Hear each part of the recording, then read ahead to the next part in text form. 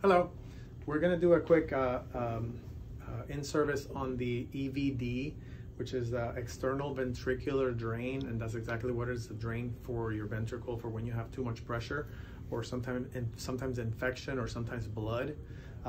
This is when we would hook this up. The first part to this is going to be the doctor putting in the hole into the skull and into the ventricle, and that is a different in-service. There's really not much to that part. It's just basically getting the cranial access kit and setting it up for the doctor.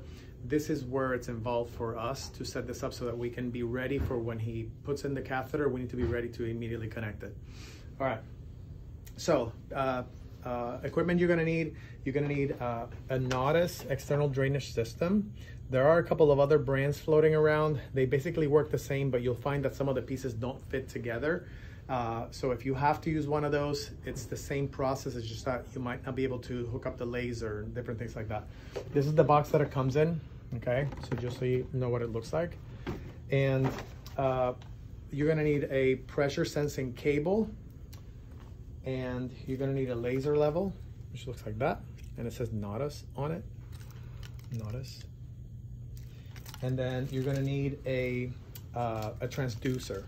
Okay, this is a regular transducer like you would use with an arterial line kit. You're also gonna need a cap, like just a regular Luer lock cap, and a flush, okay? Pretend like this flush is sterile, okay? Don't judge me. All right, this is what the drainage system looks like, and I'm gonna take it off of here just for a second so you can see it a little bit better.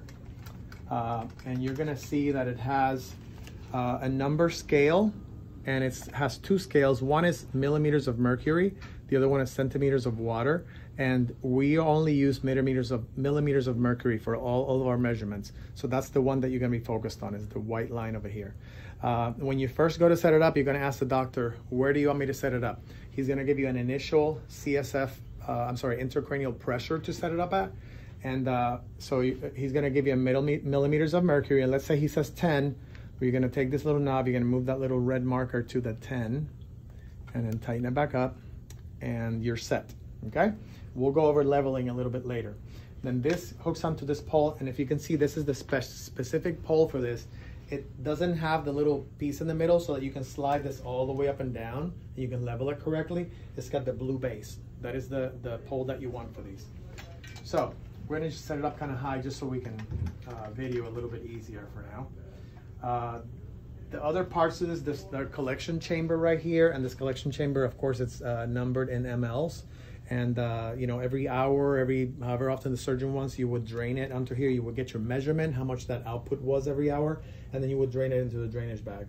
And we have extra drainage bags for these for when these get full. Once you've set up your pressure right there, then you're gonna set it on the pole, and this is the piece that hooks up to the patient. You can see it's got a couple of ports right here and a three-way stopcock. Unless you have been trained to collect CSF, which some of you will be. If you have not been trained to collect CSF, do not collect CSF. Do not pull CSF. Do not flush these unless you have been specifically trained for that. And some of you will be, but we don't want everybody doing that because it's a little bit of a different procedure and you can cause harm to the patient. So we want just a few people trained to do that for now so that they can get a lot of experience, and then eventually everybody will be able to do that. So when you first do this, just leave everything open because we're gonna have to flush this line, and I'm just gonna leave this clipped on for now, but of course you would take that clip off and have the extension. All right, so those are the pieces that you need. Once you have set up your pressure, then you're going to flush this. You're gonna hook up your transducer. So you're gonna take the transducer, and the only part you need from this is the actual transducer. So you're gonna unplug that, and you're going to unplug that, and this is the only piece you need, is this transducer right here. So one of these is gonna get a cap, and the other one is gonna be hooked up to the CSF, and the other one's gonna be hooked up to a flush. So come over here, and you can see that we have our connector right here, and the easy way of knowing it is because if you try to hook it up with the cable this way, first of all, they're male to male, so they're not gonna fit. So they only really get hooked up one way. You can't mess this one up. Sometimes I can mess it up, but I won't this time. Okay, and then of course it has a little 3-way stopcock right here, and now you have 2 3-way stopcocks, and I know that's gonna be the confusing part. That's really what the practice helps with taking care of these, is knowing what to close and what to open each time. And then right here, we're gonna start with a flush. And you're just gonna hook up a flush. Remember, this is all done sterilely, so don't touch anything, just hook it straight up there. And we're gonna flush this line because you don't want to set this up and hook it up with the patient's CSF. By the time it gets to drainage, you're not gonna have a measurement. You need to have it flushed completely so that you can get an accurate measurement once you hook it up. So first thing you're gonna do is you're gonna flush the piece that goes towards the patient, not when it's hooked up to the patient, please. Flush it before you hook up to the patient. You don't want to be flushing CSF into anybody's skull. All right, so you're just going to close this to the environment and open it to the meter, and you're going to close it to drain. Okay, so that is going to allow you to flush. You got to pull the pigtail at the same time that you flush, and it's going to allow you to flush the system until it comes out right there. Okay, so now we have flushed this initial part. And hopefully you didn't get any bubbles in here. It's straight fluid, because the bubbles will not allow you to get a good measurement, because it's gonna compress that air with every pulse. And then you're gonna flush the piece over here. It's very, very short. So now you're gonna turn your stopcock this way. And again, you're gonna pull your pigtail, and you're only gonna flush until you get a drop or 2 in there. You can get more, but you really don't need to. If you can see, there's a drop hanging in there, and it's kind of hard to see on this video.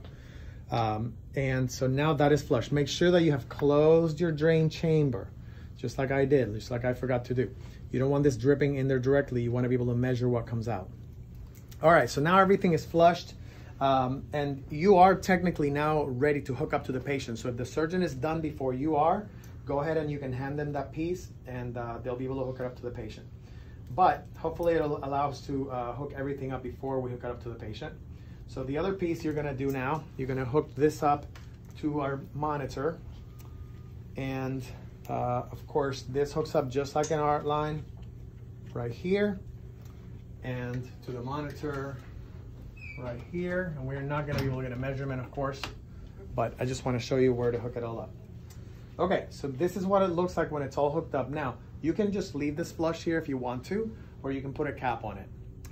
If you leave the flush, just remember, you're not going to be flushing this. Please, please, please do not hook up a pressure back to the system. This is not an art line. We are not going to be flushing saline through the system. So if you leave this here, just remember that it's not for flushing. So it's better if you just put a cap on it. In fact, let's just do that right now. And so we're going to take this off and put a cap on. I'm sorry, blue cap. And you're done. Okay, that's it. That's what it looks like. So now we're gonna zero this, and you can zero it before you hook it up to the patient. And every time that I talk about zeroing art lines or zeroing EVDs, it's the same procedure. And every time I find out that some people, you zero and you know the process, but you really don't know why you're doing it. So just to go over that again. The reason you zero all these things is you're equalizing the pressure inside of the system to the atmospheric pressure. So people say, well, I have to be perfectly level when I zero it. Yes, that is best practice, but the atmospheric pressure on the floor is not going to be any different than at the patient's ear or on the roof of this building. If you've ever driven to the mountains and your ears have to equalize when you're driving up, you know that the higher you go, the less pressure there is, and the lower you go, the more pressure there is. So, we are at a relatively same level in this building, but it's best practice just to level it before you do it. And that way there's no questions and you get into that good habit. But really what's going to change with that is, is whatever's going on in the atmosphere at the time that you're zeroing it. You don't need to zero it 20 times a day. You do it once a shift and you're done, okay? All right, so to zero, what you're going to do, what are we measuring? The atmosphere, right? So everything has to be open to the atmosphere. The monitor has to read the atmosphere. So we're gonna close the transducer to the system. This closes it to the patient and to drainage. And we're gonna open it to the atmosphere, which is right here. okay? This little button is the atmosphere. So you can see closed, open, and it's open to the monitor. So once you do that, you go on your monitor and you just click on any of it and you hit 0, and it takes a minute and it says zeroed, and you get your zeros right here and you're done, okay? Now this is ready to be hooked up to the patient. Now, when you hook it up, let me come up to the monitor. You want to change this label. And so you are going to go to, let's see, where is it? Right here, label. And you see how it's got all the different labels on there? You're gonna go to, oops, sorry. Okay, it's being funny with me. ICP, right there. So now it's set up for ICP, and it's gonna change to a different color. I think it's white. Yeah, it's gonna be white. And that's it. We're gonna actually zero it one more time. I'm ready to zero, because now, you know, I changed the label, even though it doesn't matter. The machine might just like it if I zero it again. So now it's zeroing, and it's zeroed. Okay, so that is ready to go. That is how you zero. If you ever have any questions about zeroing, please just ask me. Just come to my office and I'll go over this with you. I know that you know, a lot of times you learn it a certain way, and I say things that you might have not heard before or are a little bit different. So if you have any questions, just, you know, come to me and we'll talk about it.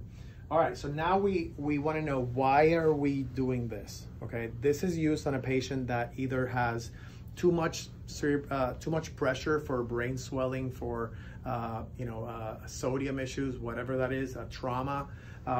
People with bleeds. So if you have too much blood in there, that's causing pressure to build. This will drain sometimes some of the blood, or extra CSF. You can, I'm going to unplug this so that it stops making noise. Okay. And then, so this will drain the extra fluid in your brain so that your pressure stays at whatever you set it to, hopefully. Now, if the patient has a lot of pressure, you can have, the patient's pressure might be higher than what you have it set at. But this will drain anything in excess of that pressure and relieve some of that pressure from the patient's brain. So you cannot measure ICP and drain at the same time with this system. You're only gonna measure usually once. It depends on the type of patient. Sometimes it's once a day. Sometimes it's when you set it up and then not again until days later. But the most common one you see is, you know, a reading every hour. It really just depends on the patient. Trauma patients tend to not need measurements so often because, you know, you want that to drain all the time. And there's two ways of measuring ICP with this, all right? The number one way to measure ICP is with the monitor. To measure ICP with the monitor, remember, follow your lines, and so you know that the transducer has to be touching the patient. So you're going to close to drain right here, okay? Close to atmosphere, close to drain. So now the monitor is connected to the patient, okay? If you do that, you're immediately gonna start getting a reading on your monitor. And that is how you measure your ICP. Now, I didn't go over leveling. I'm sorry, I'm gonna go back and do that. This little laser level right here, there's a little groove. Make sure that the laser is pointing towards the patient, and if you can see, it's got a level right there, okay? It just slides right in there. And if you see the bubble, it's level right now, but this has a little give right here, so you can actually level it. So first you're gonna level, make sure that that bubble is right in the center. You see the bubble? Okay. And then once it's there, you're gonna tighten the screw so that it doesn't become unlevel. And now you're gonna turn on, right here's the on button, turn on your laser, you can see the laser. And you're going to level this to basically the exterior ear canal of the patient. And just, you know, you just bring it down and just put it to the external ear canal. And then once you have it there, you're gonna tighten this up so that this serves as an extra safety feature, so that if this falls off the pole, it doesn't go down and drain your patient and have it give you a big problem, okay? So that is how you level it to the patient. Now, once you've leveled it, like I said, you're gonna close it to drain. and you're gonna open it to the patient. So this is open to the patient and closed to drain. That is closed, that is open. That's gonna give you a continuous reading right now of the patient's intracranial pressure, and you're gonna see a waveform, just like you do with an art line. If that waveform is dampened, do not flush the system. This is not something we're gonna do just like we do art lines. If you have problems, you're gonna have to either tell the intensivist or get one of the nurses that has had the extra training, and they can help you troubleshoot. Okay, so the other way to measure intracranial pressure, you might wanna get closer again. I'm gonna take this level up so you can see better, okay?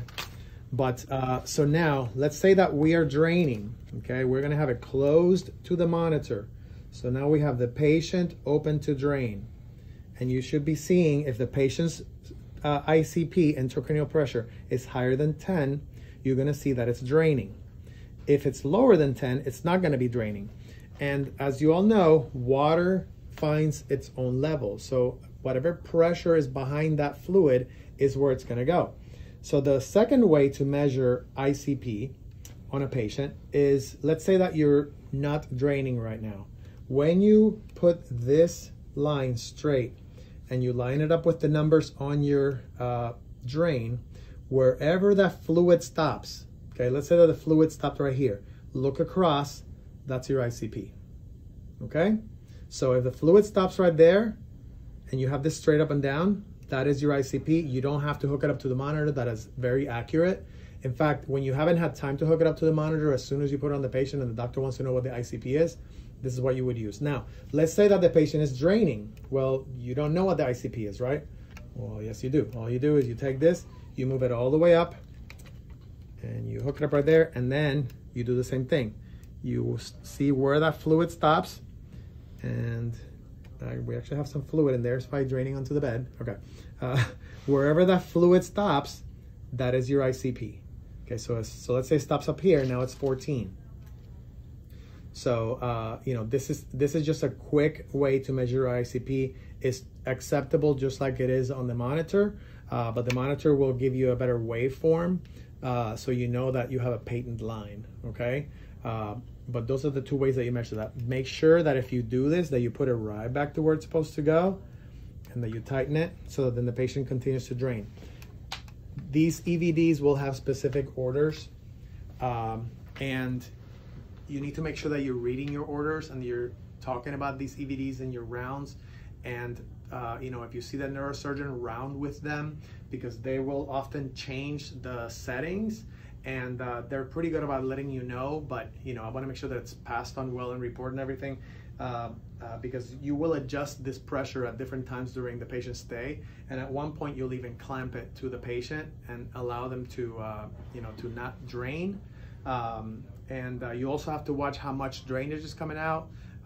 You know, some patients put out a lot, some put out a little, but if something changes and all of a sudden the patient starts dumping, you need to make sure that you let the doctors know.